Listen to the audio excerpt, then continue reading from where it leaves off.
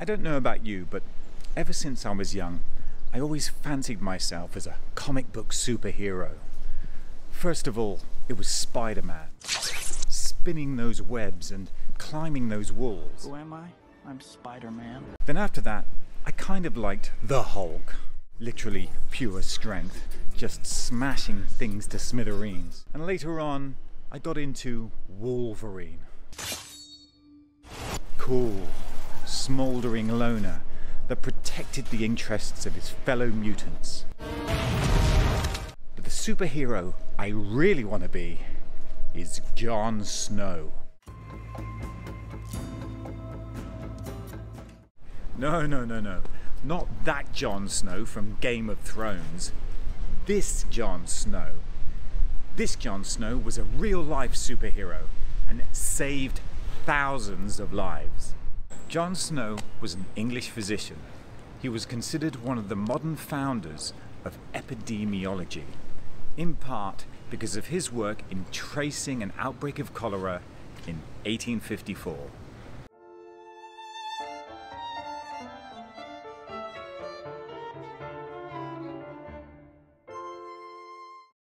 And that's why I'm here in Soho today to tell you all about him.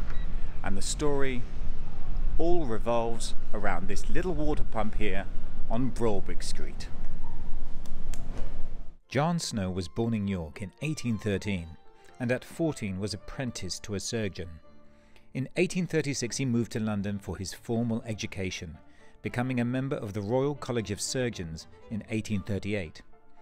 Now, cholera was one of the deadliest diseases to affect Britain in the 19th century, and at that time it was believed that cholera was an airborne disease, a miasma, spread by bad air or bad smells. However, Jon Snow was skeptical of the miasma theory. On examining patients, he noticed that the first symptoms were always digestive problems or gastroenteritis. If cholera was an airborne disease, then symptoms would appear in the nose and lungs, but this just wasn't the case. Snow theorized that the extreme diarrhea that characterized the disease might be the mechanism that spread the germs from one victim to another. If just a few drops of that fluid contaminated a public water supply, the diseased germs could spread to countless other victims. After convincing a local priest about his theory, a Mr. Reverend Henry Whitehead, Snow started to interview households who had been impacted by cholera in the local area. He was particularly interested as to where each household gathered their water from. He started with a map of Soho and then placed dots on the map of the area to show exactly where the cholera cases and deaths had occurred.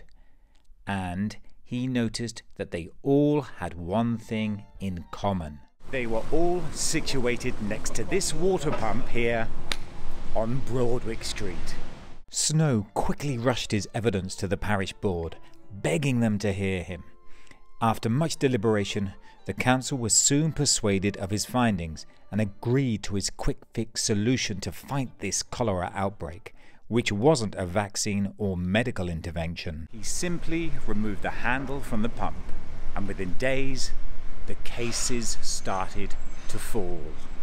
Although Dr. Jon Snow's findings were not immediately accepted, they still influenced changes in public health that we see today, and were a pathway for the construction of improved sanitation facilities throughout the world. Dr. Jon Snow may not have had a red cape, being able to climb walls, spin webs or smash buildings up with his bare hands, but he was a real-life superhero that saved thousands and thousands of lives. At the moment as I speak, there are thousands of these quiet, unsung superheroes working in laboratories all around the world, looking for ways of making me and my family and your families safe from viruses. These are the superheroes of epidemiology, and we thank you. Thanks for watching Secret London with me, Mark Monroe. If you enjoyed today's episode, leave any comments down below. Hit that thumbs up button, and if you really enjoyed it, why not subscribe? Until next time, stay tuned.